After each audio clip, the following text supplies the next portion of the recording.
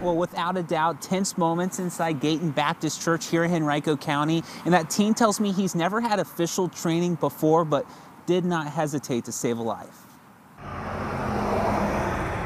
I just kind of wanted to give back to the community.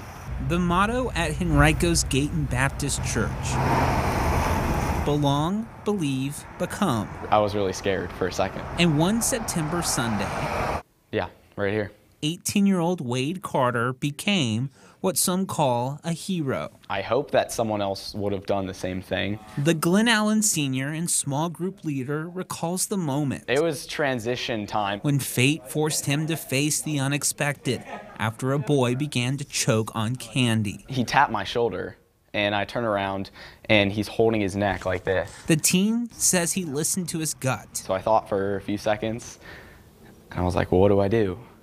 And I kind of remembered a little bit of learning the Heimlich in 10th grade. A few frightening moments later, Carter frees the candy from the boy's throat. But it's kind of scary to think about if that had gone on and nobody had noticed.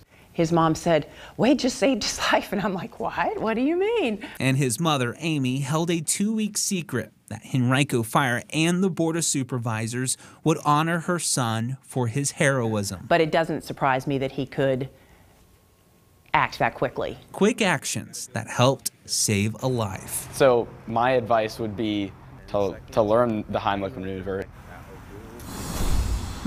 Definitely good advice there, and Wade tells me he's currently applying for colleges. He's considering either Virginia Tech or UVA, and he's using this experience to apply for those colleges on his application. So good luck to him. Working for you in Henrico County, I'm Brennan King, CBS 6 News.